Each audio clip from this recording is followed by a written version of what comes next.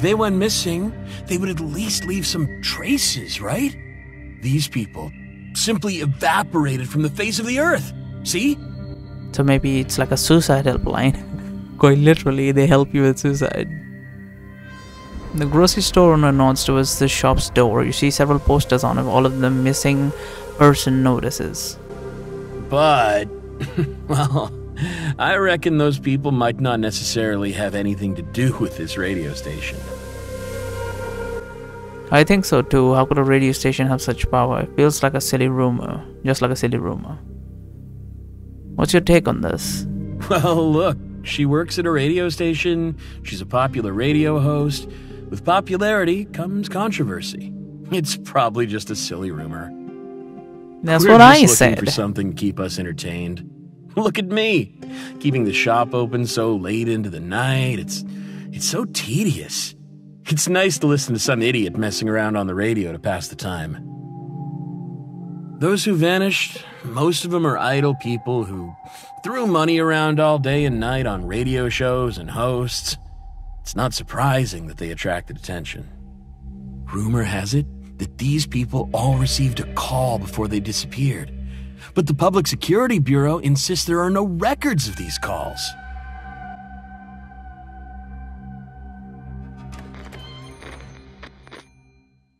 You walk out of the grocery store and the owner behind you turns up the volume of the radio a bit more.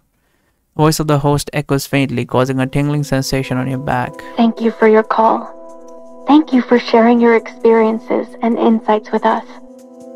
People often feel anxious, becoming frustrated and wanting to vent. You are welcome to call us at any time. After leaving the grocery store, you walk down the street. There should be a phone booth around here.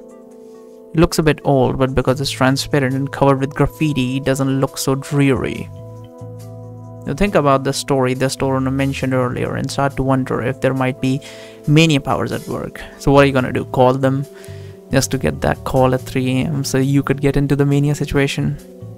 I thought the whole point was, I think in Phone In, they said that once you get a call, you have a mania incident rather than you getting disappeared. But apparently people are also disappearing. Well, mania incident, I thought like their mania goes out of control or something. I'm on vacation, I shouldn't think about work. As you try to dispel the thoughts of work in your mind, you're jolted by a sudden ring on the phone. You jump in surprise. When you look up, you realize that you're trapped inside the small phone booth. How the hell? The small space is filled with echoing rings and deathly silence. The public telephone appears before you like a phone book abandoned by the wall. How the hell did he get trapped in there? Did he get teleported in there? Or like illusion walked in there? Let's look forward to the next call. Where is the radio voice coming? There's no radio in here. The voice isn't loud, but to you it's like a thunderous clap. Actually, I always forget to do this in events. Like, look at this beauty. This scene looks beautiful. No, it looks so beautiful to me specifically because I used to use these types of phone back in the day. When you need to make a call, not all the time you had a phone, but these were around, and holy shit, there's those fucking circular wounded wires, the little coin exchange button down there where the coins come out and shit. It's fucking hard. I like this. It's not exactly the type I used, but it's very much similar. I also really like this, the buttons. They used to be like concave, and like your finger would like neatly sit into them, and they made these nice clunk clunk sounds when you clicked on them. Man, I'm getting a nostalgia nostalgia train. You're already a distance away from the grocery store, and the booth's door is tightly shut. There's no way you should still be able to hear the radio station from there. But if you don't pick up, it's just gonna continuously ring. Pick it up. Don't be scared. It's not a big deal. The old public phone suddenly rings. Your mind flashes back to those strange calls at the bureau. The one known as ghost calls. The first reaction is to leave the phone booth, but it's as if someone is holding the door shut from the outside. You can't make it budge at all. Damn it. You grit your teeth, a faint red light emanates from your palm as you prepare to use the power of the shackles. Let the phone ring, answer the phone, pick up and hang up immediately. Huh. That's interesting. I don't think these choices really matter, to be honest with you. But what's the point of ringing the phone? Because we're just gonna be stuck in here. If you answer the phone, we're just gonna get into the whole events, which what we actually want, to be honest with you. Pick up and hang up immediately, that's just to annoy someone. What's the point? I'm choosing between the first and second option, letting it ring or answer the phone. The only reason I'm even debating this is because you prepare to use your power of your shackles. So that means was going to, I don't know, man. Damn. You know what, when we do the...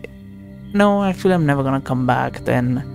Push your teeth of red faint line emanates from your palm as you prepare to use the power of the shackle. You know what? Let the phone ring. You don't want to answer the phone and stare at it as you continue to ring, letting the shrill sound echo inside the phone booth. But the ringing shows no sign of abating. Your ears are starting to hurt and your consciousness gradually becoming blurred. At this moment, a soft laugh echoes in your ear. Aren't you going to answer? Aren't you going to use shackles? You were just about to use shackles. That's the only reason I chose this option, honestly. Also, it breaks out on your back of your neck. You grit your teeth and reach out to pick up the phone. See, I told you, there's no point. Hello? You finally decided to answer my call? Well, there was no decision. It was kind of forced, you know. Hearing your voice makes me happy. Who are you? Do you know me? And why are you calling me? You look at the public phone, really wanting to hang up. Don't hang up, darling. I'm here to help you. Did she just read his mind? How the hell? Help me. If you want to help me, let me call my adjutant or the MBCC instead of hogging the line. You should talk more. I like your voice. Take good care of it. Take good care of yourself. Let this voice echo in your mind, in your heart, in the whole wide world. Would it be problematic if he just whipped his cock out and fucking jacking off there right there and fucking like Omegle or something? Fucking on the phone, she's like, oh, yeah, keep talking, and then fucking bust one. That would be actually hilarious. I actually really would have liked that if there was an option. Like, that would be completely breaking the character. This is not the character, the sort of character we are playing as the MBCCG, but that would be hilarious. I mean, she wants to go down that route. We might as well have some fun. Okay. Hello? Hello? The call is terminated and a dial tone emits from the receiver. I hate this sort of sound. You're still in shock and your ears are still ringing. Oh man, someone dropped Kool-Aid on us. Fucking Grimace nutted on the fucking booth. You hang up the phone, remaining in the phone booth to calm down for a while. And after observing your surroundings and finding nothing strange, you slowly retract your shackles. Was it a prank? Does this look like a prank? The door of the phone booth clicks and unlocks. You quickly push the door open, intending to rush back to the bureau to find out who's playing the tricks on you, but as you step out, you realize something is wrong. You're in an alternate dimension. Oh no. We have been pulled into Silent Hill. Holy shit. We basically got the internet version of 2077 at the same time Silent Hill. That is insane. Even the audio soundtrack sounds reversed or something. A strong sense of discomfort hits you head on. The street lights cast a strange purple glow. The occasional flickering signal fault distorts the building and lights before returning to normal.